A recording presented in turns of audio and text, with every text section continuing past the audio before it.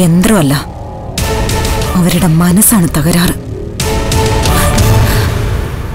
ഇതമ്മയ്ക്ക് ഏറ്റവും കൂടുതൽ ഇഷ്ടപ്പെടാൻ എന്താ കാരണം? അതേപ്പറ്റി ഞാൻ ചോദിച്ചിട്ടുമില്ല, അമ്മ പറഞ്ഞിട്ടുമില്ല. പിന്നെ പല ഇന്റർവ്യൂകളിലും അമ്മ പറയുന്നത് കേട്ടിട്ടുണ്ട്, ഈ നോവലാണ് ഏറ്റവും കൂടുതൽ ഇഷ്ടമെന്ന്. ആ, അത് ഞാനും കേട്ടിട്ടുണ്ട്. ഒരു തരത്തിലും ജീവിക്കാൻ സമ്മതിക്കാത്ത അച്ഛനെ മകൻ കൊല്ലുന്നതാ ഇതിന്റെ കണ്ടന്റ്. ഇവിടെ മിക്കവാറും മറ്റൊന്നായിരിക്കും സംഭവിക്കുന്നത്. അമ്മയെ മകള് മിക്കവാറും കൊല്ലും.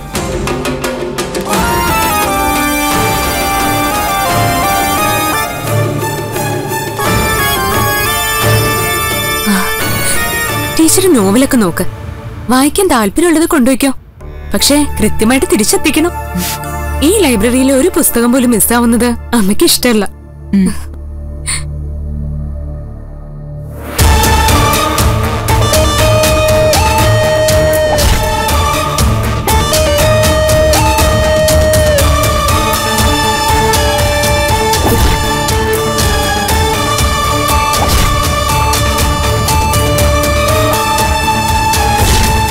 ആത്മകഥാംശമുള്ള നോവലാണെന്ന് പരസ്യം മാറ്റണമെന്ന് നീ മാഗസിൻകാരോട് പറഞ്ഞില്ലേ? ഞാൻ പറഞ്ഞിരുന്നു, പക്ഷെ അവരത് ചെയ്തില്ല. ചെയ്യില്ല. എന്തിനാ അവര് ചെയ്യുന്നത്? അവർക്ക് അവരുടെ പ്രസിദ്ധീകരണം വിറ്റഴിയണം. അവിടെ നിനക്കായിരിക്കും നഷ്ടങ്ങൾ സംഭവിക്കുന്നത്. എനിക്കെന്ത് നഷ്ടം വരാനാമേ? എന്ത് സംഭവിക്കാനാ? ഇത് നിന്റെ ജീവിതവുമായി ബന്ധമുള്ള നോവലാണോ? എന്താ സംശയം? ഞാൻ പറഞ്ഞല്ലോ, ഒരു പെൺകുട്ടി എനിക്ക് കഥകൾ പറഞ്ഞു തരികയാണ്. അവളെപ്പറ്റി നീ തിരക്കിയോ? അവളുടെ ബാക്ക്ഗ്രൗണ്ട് എന്താന്ന് അറിയോ? അവളുടെ ഫോൺ നമ്പർ അറിയോ? സത്യത്തിൽ ആരാണ് പെൺകുട്ടി? അവളുടെ വീട് എവിടെയാണ്? അഡ്രസ് എന്താണ്? ഒന്നും അറിയില്ല. ഇനി അവളൊരു ക്രിമിനൽ പശ്ചാത്തലമുള്ള പെൺകുട്ടിയാണെങ്കിലോ? നിന്നെ ബ്ലാക്ക്മെയിൽ ചെയ്യാനാണ് അവളുടെ ശ്രമമെങ്കിലോ?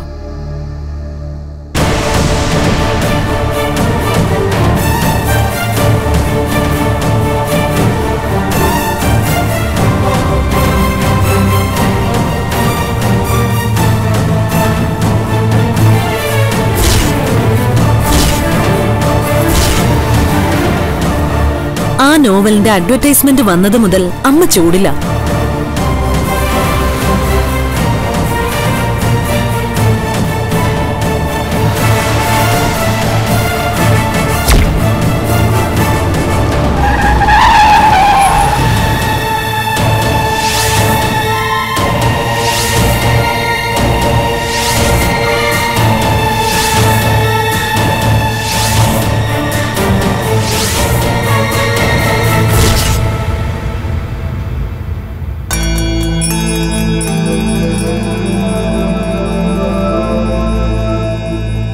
കുട്ടിയെ ഞാൻ... അതെ, മാഡം ഉദ്ദേശിച്ച ആള് ഞാൻ തന്നെയാ. ഞാനിന്ന് കോളേജില് ജോയിൻ ചെയ്യാൻ വന്ന ദിവസമല്ലേ, അന്ന് ഞങ്ങള് തമ്മില് ചെറിയൊരു ഒരസലുണ്ടായി. മാഡം സഞ്ചരിച്ചിരുന്ന കാറും എന്റെ കാറും തമ്മില് കൂട്ടിമുട്ടേണ്ടതായിരുന്നു. ഞങ്ങളായിരുന്നു റോങ് സൈഡ്. എങ്കിലും അന്ന് ഞാൻ മാഡത്തോട് സംസാരിച്ചു, മാഡത്തിന്റെ പ്രായവും പൊസിഷനും നോക്കാതെ.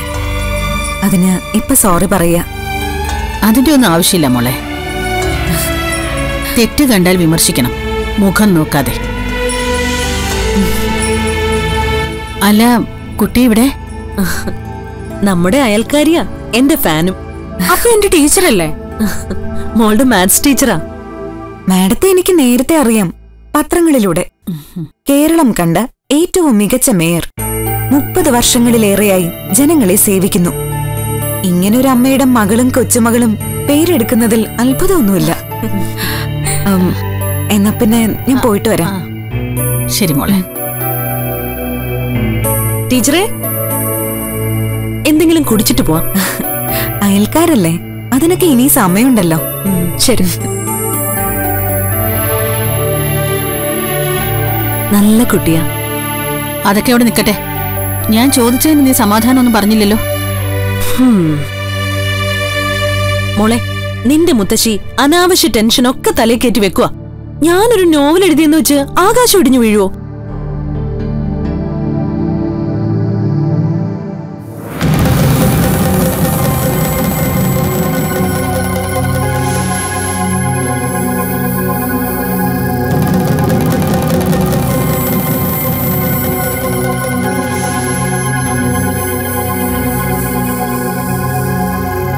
അന്നത്തെ ആ ക്ലാഷിന് ശേഷം ഇന്ന് മുഖാമുഖം കണ്ടു ഞങ്ങള്.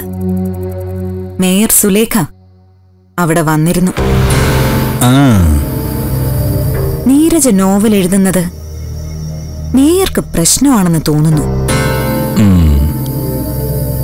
അതങ്ങനെ വരൂ. നീരജയ്ക്ക് കുഴപ്പമൊന്നുമില്ലല്ലേ? അവർക്ക് ഒരു കുഴപ്പമില്ല. എഴുത്തുകാരി പ്ലസന്റ് ആണ്.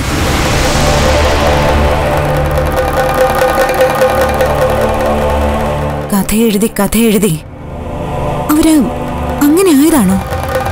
അവരുടെ ജീവിതത്തിൽ സംഭവിച്ചതൊക്കെ പല കഥകളിലും വന്നു പോയിട്ടുണ്ട്. അതുകൊണ്ട് ഇതൊക്കെ അവർക്കൊരു നേരം പോക്കാണോ?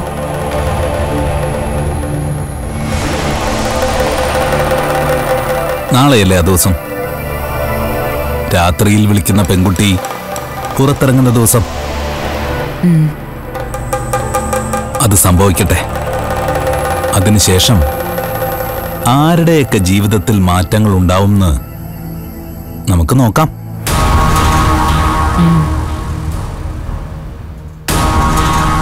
നോവലിന്റെ ഓരോ ലക്കം പുറത്തിറങ്ങുമ്പോഴും നീരജയിൽ ഈ പുഞ്ചിരി തുടരുകയാണെങ്കിൽ നമ്മൾ അടുത്ത കളിയിലേക്ക് കടക്കും.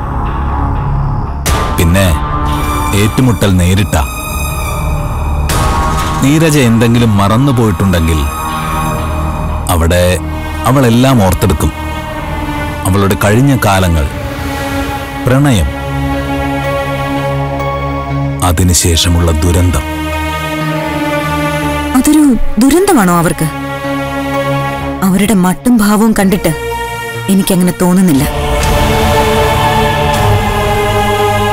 ജീവിതത്തിൽ ഒരിക്കലും പ്രണയിച്ചിട്ടില്ലാത്തതുപോലെയാ അതിനെപ്പറ്റി പറയുമ്പോ അവരുടെ പ്രതികരണം. അവർക്ക് മാത്രം അറിയുന്ന കഥകൾ പറയുമ്പോ അവർക്ക് ചിരിക്കാം. പക്ഷേ അത് സമൂഹം അറിയുമ്പോഴാ പ്രശ്നം. ഒരു ഘട്ടത്തിൽ നമ്മളത് ചെയ്യും. ഈ സമൂഹത്തോട് വിളിച്ചു പറയും നീരജയുടെ ഇന്നലകൾ, അവരുടെ കഴിഞ്ഞ കാലം.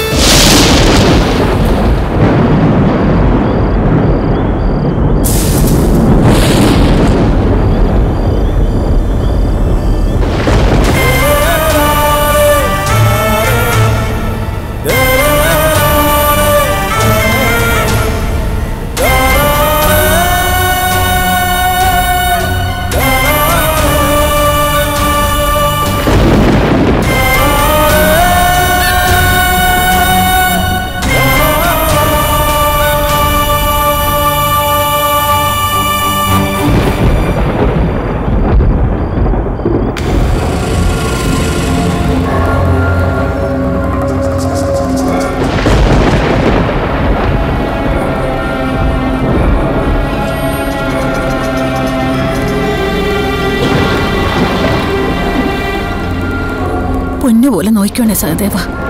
കുട്ടികളില്ലാത്ത ഞാനും എന്റെ കെട്ടിയോളും നോക്കാതിരിക്കുവോ?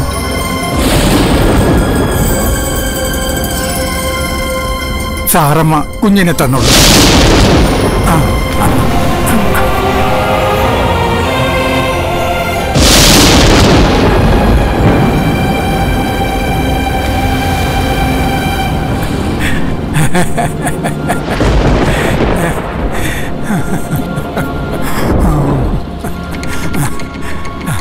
സഹദേവ,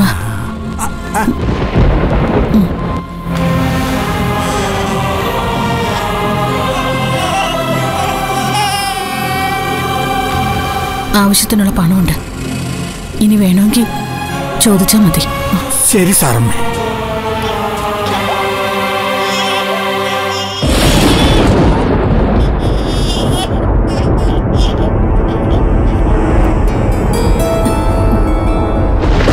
സഹദേവ,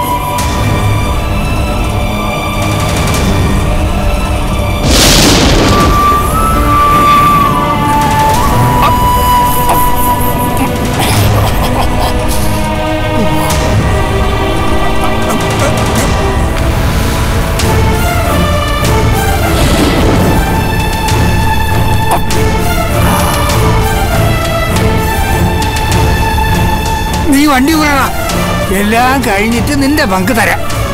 വണ്ടി ഓടിക്കുമ്പോ അടിച്ച് സെറ്റ് ആവണ്ട. വണ്ടി വിട്ടോ വിട്ടോ വിട്ടോ.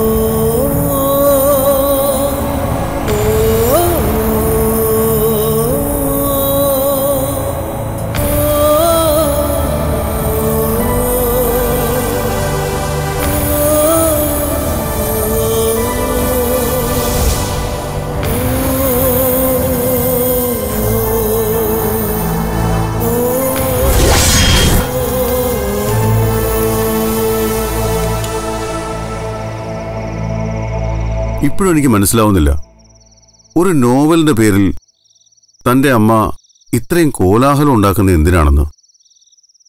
അമ്മയുടെ ജീവിതവുമായി ബന്ധമുള്ള നോവലാണെന്ന് പറയേണ്ട വല്ല ആവശ്യമുണ്ടായിരുന്നോ? അങ്ങനെ പറഞ്ഞില്ലായിരുന്നെങ്കിലേ അമ്മയ്ക്ക് സ്വസ്ഥമായിട്ട് എഴുതായിരുന്നു. അതൊന്നും അമ്മയുടെ പാസ്റ്റ് അല്ലല്ലോ മോളെ. ഒരു പെൺകുട്ടി അമ്മയ്ക്ക് പറഞ്ഞു കൊടുക്കുന്നല്ലേ. എന്റെ ലൈഫുമായിട്ട് ബന്ധമില്ലാത്ത നോവലാണെങ്കിൽ നീ വായിക്കോ? ഇന്നത്തെ കാലത്ത് എന്റെ പ്രായത്തിലുള്ള എത്ര പെൺകുട്ടികൾ നോവൽ വായിക്കുന്നുണ്ടമ്മേ? അടുത്ത ലക്കത്തിന് വേണ്ടി ഞാൻ കാത്തിരിക്കുക. ആ പ്രണയം എവിടം വരെ എത്തിയെന്നറിയാൻ. ഏതാ പെൺകുട്ടി? അവളെ കണ്ടിരുന്നെങ്കിലേ അവളുടെ കാരണത്തിന് ഞാനൊന്ന് കൊടുത്തേനെ. ഞാൻ അവളുടെ അടുത്ത വിളിക്ക് വേണ്ടി കാത്തിരിക്കുക, അവളിനി എന്താ പറയുന്നെന്ന് കേൾക്കാൻ. അതാണ് മുത്തശ്ശിയുടെയും ടെൻഷനെന്ന് തോന്നുന്നു. ഈ പറയുന്ന പെൺകുട്ടി ഇനി മേറെ ബ്ലാക്ക്മെയിൽ ചെയ്യുന്നുണ്ടാവോ? തന്നെ വിളിക്കുന്ന പോലെ തന്റെ അമ്മയും വിളിക്കുന്നുണ്ടാവോ? എങ്കിലത് പറഞ്ഞുകൂടെ? പിന്നെ എന്തിനാ ഇങ്ങനെ ആദ്യം എടുത്ത് ഓടുന്നത്? അയ്യര് സാറ് പ്രഗത്ഭനായ ജ്യോത്സ്യനാണ്, സമ്മതിച്ചു എന്ന് കരുതി അങ്ങേര് പറയുന്ന മുഴുവൻ അന്ധമായി വിശ്വസിക്കണോ? ഈ നോവലും ആ പെൺകുട്ടിയും ആപത്തുകൾ ക്ഷണിച്ചു വരുത്തുവെന്ന് അത് കേട്ടപ്പോഴേക്കും നോവല് നിർത്താൻ ഒരു നഗരം ഭരിക്കുന്ന മേയറും.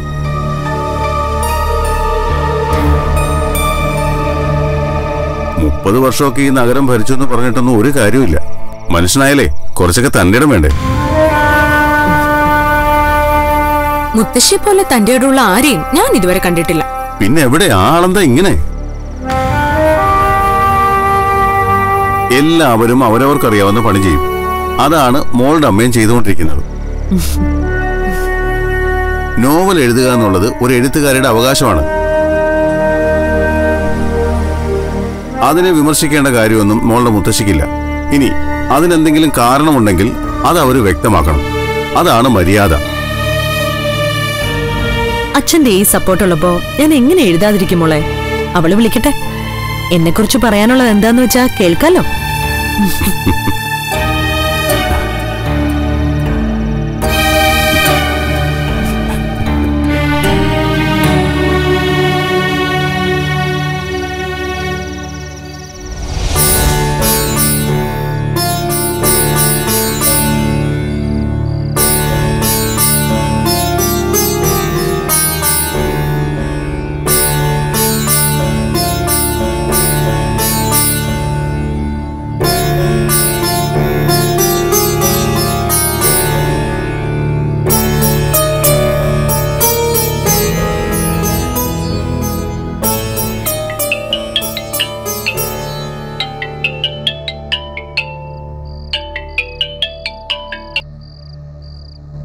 ഹലോ.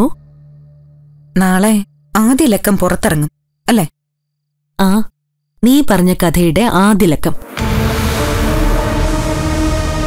ഇനിയൊരു 10-30 ചാപ്റ്ററെങ്കിലും എഴുതേണ്ടി വരും. അതുകൊണ്ട് നീ പറയുന്ന കഥകൾ കേൾക്കാൻ കാത്തിരിക്കാ ഞാൻ. നിങ്ങൾക്ക് കഥ പറഞ്ഞു തരലാണോ എന്റെ ജോലി? നിങ്ങളൊന്നും അറിയാത്തവളെ പോലെ ഞാൻ പറയുന്നതൊക്കെ കേട്ടിരിക്കുമ്പോഴും എനിക്കറിയാം നിങ്ങൾക്കറിയാവുന്ന കഥകളാണ് ഞാൻ പറയുന്നതെന്ന്. ആയിക്കോട്ടെ, എങ്കിലും അതൊക്കെ നിന്റെ നാവിൽ നിന്ന് കേൾക്കാൻ ഒരു സുഖമുണ്ട്. ഓ, ഞാൻ കഥ പറഞ്ഞില്ലെങ്കിൽ അപ്പൊ നിങ്ങൾ എഴുതില്ലേ? നിങ്ങൾ നിങ്ങളുടെ മധുരമുള്ള പ്രണയത്തെപ്പറ്റി എഴുതണം. അതിലെ സുഖവും ദുഃഖവും ചതിയുമൊക്കെ ഭാഷ അറിയാവുന്ന നിങ്ങൾക്ക് എഴുതാനാണോ പ്രയാസം? കുട്ടി ഒരു നക്സലാണോ? അല്ല, ചില നേരത്ത് കുട്ടിയുടെ സംസാരം കേൾക്കുമ്പോ എനിക്ക് അങ്ങനെ തോന്നുന്നു. ഇങ്ങനെ പോയാൽ ഞാൻ നക്സലായെന്ന് വരും. നിങ്ങളെ കൊല്ലും. ഹലോ. ചോദ്യം ഇഷ്ടപ്പെട്ടില്ലെങ്കിൽ തിരിച്ചെടുത്തിരിക്കുന്നു. മാഡത്തിന്റെ ജീവിതത്തിൽ സംഭവിച്ചതൊക്കെ ഞാൻ പറയുമ്പോ നിങ്ങളുടെ ഭാഗത്തു നിന്നുള്ള നിസ്സംഗതയാണ് എന്നെ ചൊടിപ്പിക്കുന്നത്. എല്ലാത്തിനും ഒരു പരിധിയുണ്ട് മാഡം. നീ പറയ്, ഞാൻ കേൾക്കാം. ഇന്നെന്റെ മൂഡ് ശരിയല്ല, ഞാൻ പിന്നെ വിളിക്കാം.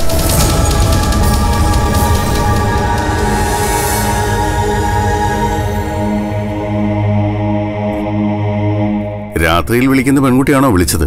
ആ, അതെ. അവള് പറയുന്നതൊക്കെ സമ്മതിച്ചു കൊടുക്കാത്തതിന്റെ അരിശം അവൾക്ക്. അതുകൊണ്ടല്ലേ ഞാൻ പറഞ്ഞത് എല്ലാം അങ്ങ് സമ്മതിച്ചു കൊടുത്തേക്കാൻ. എനിക്കൊരു പ്രണയം ഉണ്ടായിരുന്നെന്ന് ഞാൻ സമ്മതിക്കണോ? അതേപ്പറ്റി പിന്നീട് അവള് ചോദിച്ചാ ഞാൻ എന്തു പറയും? ഓരോരോ സ്റ്റോറി ഇമാജിൻ ചെയ്യുന്ന തനിക്ക് ഒരു സ്റ്റോറി ക്രിയേറ്റ് ചെയ്യാനാണോ പാട്? അവളുടെ കോള് വന്നില്ലെങ്കിൽ അങ്ങനെ ഒരു കഥ ഉണ്ടാക്കേണ്ടി വരും. എന്റെ ഒരു സംശയം, ചില ആണും പെണ്ണുമുണ്ട് വെറുതെ കഥകൾ ഉണ്ടാക്കി പറയും.